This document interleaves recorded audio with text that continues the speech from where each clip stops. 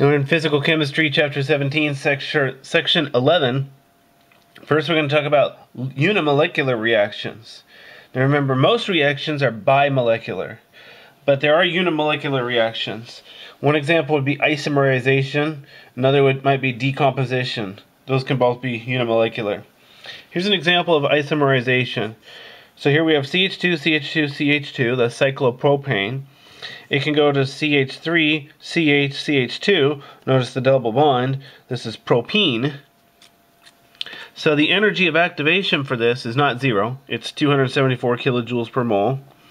So R is going to be equal to constant times the concentration of this symbol here, the cyclopropane, because we're just showing the carbon atoms in a circle. Here's another example of an isomerization. CH through NC. So this is methyl isocyanide going to CH3CN, methyl cyanide.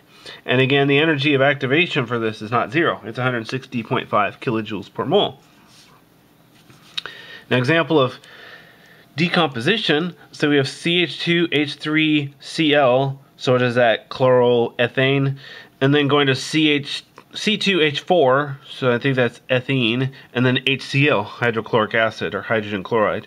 So again, the energy of activation is not zero, it's 360 kilojoules per mole. And then we have HNO3 going to NO2, and then OH. So this NO2, this substance is brown, and this OH here, remember this free electron, odd number electron, this is called a free radical. So now let's talk about the Lindemann mechanism. So let's say we go A to B in an isomerization. So we have A going to B, or also C, etc., etc. They can be a unimolecular reaction in the gas phase. And then we're going to say M is just any third body. So M could be any other molecule. It can be an inert gas, it could be a product, reactant, it doesn't matter as long as it can store energy, basically. So here we go. So A plus M, so we're starting out with our reactant and then some other third body. And then there's a reaction constant, rate constant, going to A star plus M. So A star is basically, it's the same reactant, but in a higher energy state. It's picked up energy from M. So that was one elementary physical reaction. Not really a chemical reaction, just transferring energy. And then we're going from M to A star, and then here's the reverse reaction, back to M and A.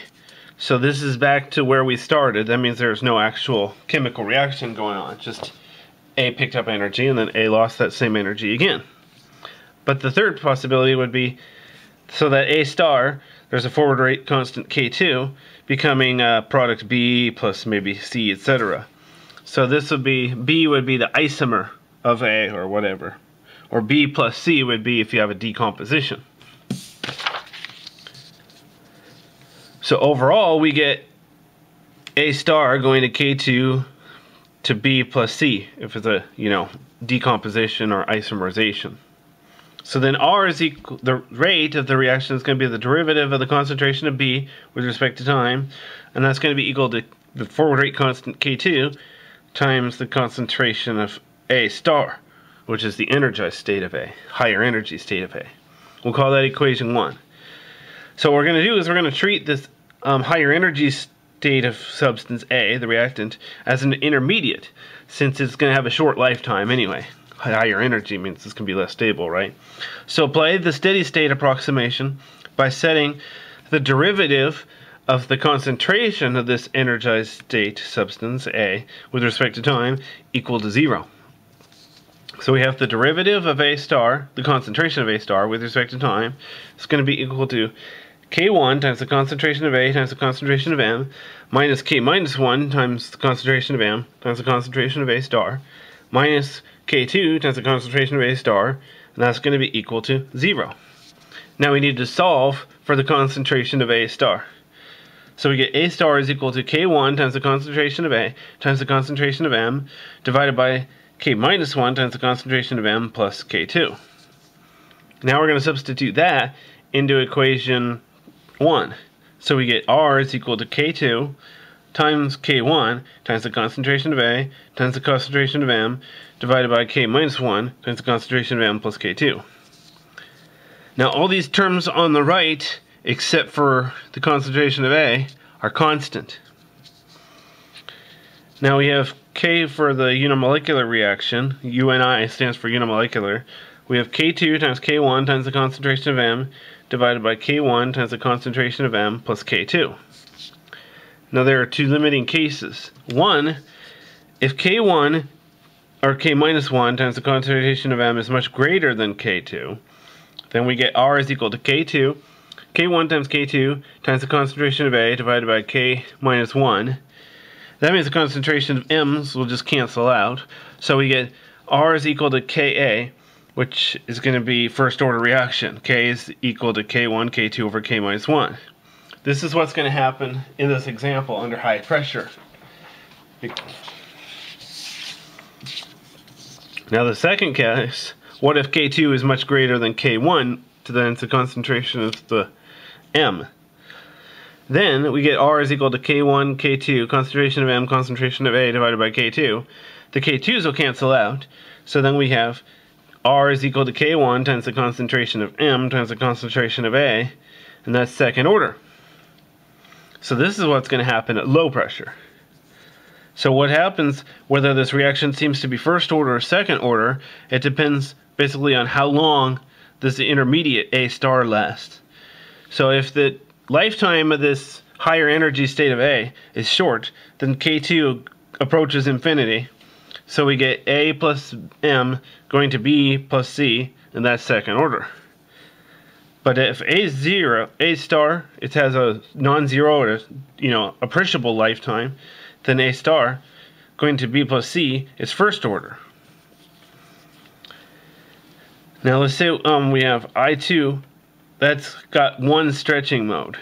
C2 or CH3 to CH3 has 3n to minus 5 vibrational modes. Now the experimental rate law. R is equal to K2, K1 times the concentration of M times the concentration of A divided by K minus 1 times the concentration of M plus K2. That's going to be equal to K unimolecular times the concentration of A. So we have K unimolecular is equal to K1, K2 times the concentration of M divided by K minus 1 times the concentration of M plus K2. That's going to be equal to K1, K2 divided by K minus 1 plus K2 over concentration of M. So that'll be our experimental rate constant, the K unimolecular here. Now remember, concentration of M is the total concentration or pressure of all the species. In the book they call it the third body. But remember that's, everything. Products, reactants, whatever is in the system. So the limit, as the pressure approaches infinity, the K unimolecular is equal to K1, K2 over K minus 1, since K2 over concentration of M approaches 0 at high pressure. Now the limit, as pressure goes to 0, K unimolecular is equal to K1 times K2 over K2 concentration of M. The K's cancel out, so you end up with K1 times the concentration of M at low pressure.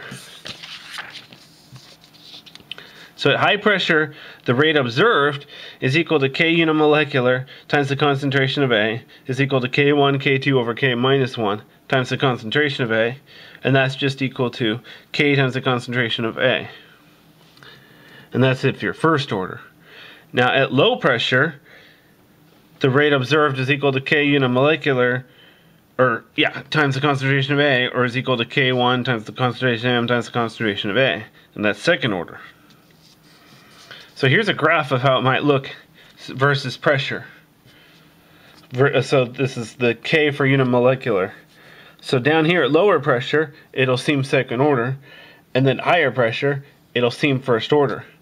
So down here, the observed K is going to be equal to K1 times the concentration of M, but up here, the observed K will just be K1 times K2 over K minus 1.